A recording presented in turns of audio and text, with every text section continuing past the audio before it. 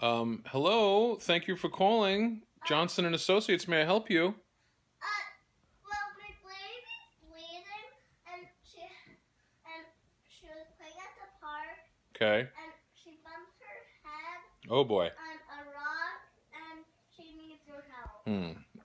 Okay, so does she have any symptoms? Is there anything happening right now? Like, is there any bleeding or anything? She has blood on her lips. She has blood everywhere. Oh, blood everywhere. And she's still bleeding now? Yeah. Can you tell where most of the blood is coming from? Everywhere. Everywhere. Yeah, she's gonna need medical attention. Is there one place where more blood's coming from, like the most blood's coming out of? No. No. How's her brain? It's still bleeding so much. Her brain is bleeding? Too. That is going to require some medical attention at some point. Let me see. We can get you in Tuesday around 3 o'clock. Does that work for you? No, it needs to be today at 1:30. Today at 1:30. Let me see. Can we do 2 o'clock? Okay.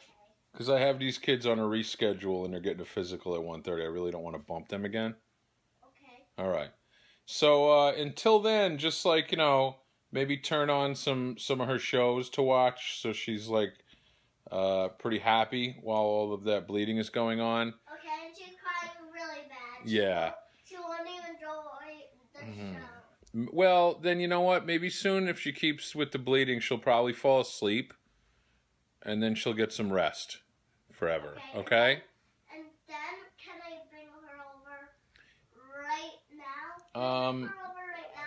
Yeah, 2 o'clock really works best for us here, ma'am. You're not a preferred customer. So bad. She's bleeding so bad.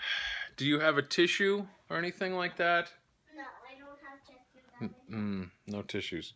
All right, listen, here's what you do. Go stop at the store, pick up some tissues, stuff as many tissues as you can deep into her brain, and that might stop some of the bleeding, and then bring her in around 2. Well, there's no more. Well, there's no.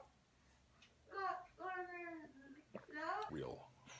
Yeah, I'm sorry, what was that, ma'am? But there's. Her kid's bleeding or something. There's no more tissue at the store today. She won't even get tissues for a child. What kind of mother is this? Okay, well, what about maybe you could just put some toilet paper in her brain. That's what I would do here. I don't have toilet paper at my house. Ma'am, it sounds like you're very poor. We don't typically cater to your type here. Why don't you bring her in at 2:30 now that I think about it? Because now I'm going to miss out on my lunch break. Okay. All right, see you then. Bye. Thanks for choosing us.